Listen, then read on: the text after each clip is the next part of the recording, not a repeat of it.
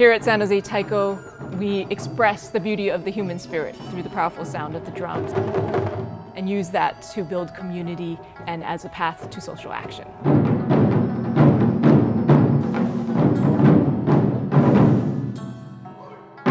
Hi, I'm Wisa Uemura, Executive Director for San Jose Taiko. We are a 50-year-old nonprofit performing arts company and also have a school for all ages to teach and preserve and promote the art form of taiko. For us, taiko is thousands of years old, used for many different purposes. Priests used a single taiko to accompany their chants in the temples. It was a means of communication on the battlefield. The samurai or warriors would use it to indicate movements or action across the battlefield.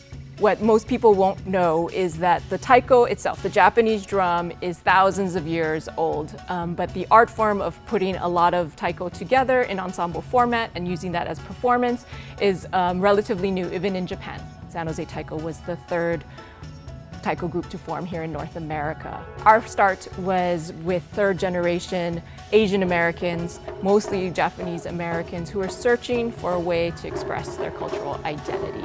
The term Asian American was just being developed in the late 60s. This is a great way to find my identity, learn more about my history, my family that I didn't know. My parents were interned or incarcerated during World War II. Sort of an awakening for me at that time, just trying to realize who I was as an Asian American, as a Japanese American, what was really important for me and what was going on around us at the same time. There's a group in Los Angeles that we first connected with, the Kinata Taiko. They figured out how to take a wine barrel. Like this one right here? Yes, this is like a good example. You can see the metal bands are still on there.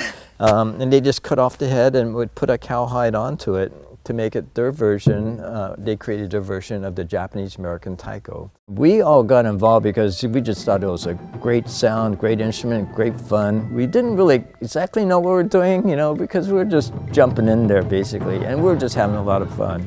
We like to say to drop our center, so you want to bend your knees outward a little bit, and then you're going to bring back your arm, and then as you come forward, you're leading with the tail end of your bachi, and then you're going to do a wrist snap. Right. To strike. Okay. Okay.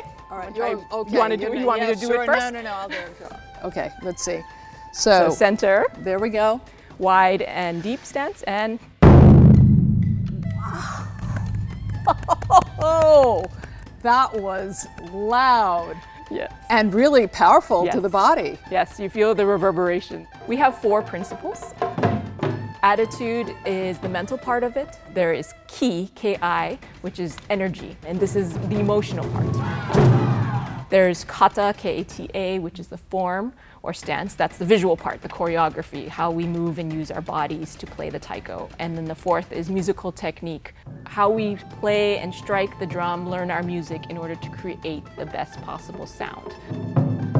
We have a very popular program called our School Outreach Assemblies, and our underlying message is really, we're sharing with you some of our culture, and we really encourage you to embrace and learn about your own culture and share it with others. We hope that the work that we put out there is able to tell components of the Japanese American experience here in the United States.